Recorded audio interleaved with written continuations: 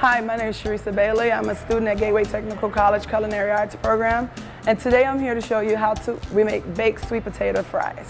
This is a sweet potato. These are the sweet potatoes that we're going to use. You can find these at your local farmer markets. This is a sweet potato that haven't been cut. This is one I have some prepared already. This is one when we've peeled it and almost ready to go. These are some when they're cut, and make sure you cut them all lengthwise so when you put them down on the sheet pan, you'll be okay.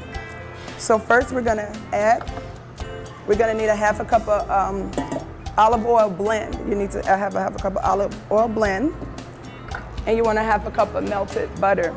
And you want to add that together, and you want to do a little mix, and make sure you have a half sheet pan with parchment paper ready to go. And you want to just mix that up a little bit. And you want to actually take your sweet potatoes, and you want to just strain them off a little bit, and you can toss them in the oil. Make sure all of them get coated very well. And when you lay them on them flat, you want to make sure all your sweet potatoes are laying flat together.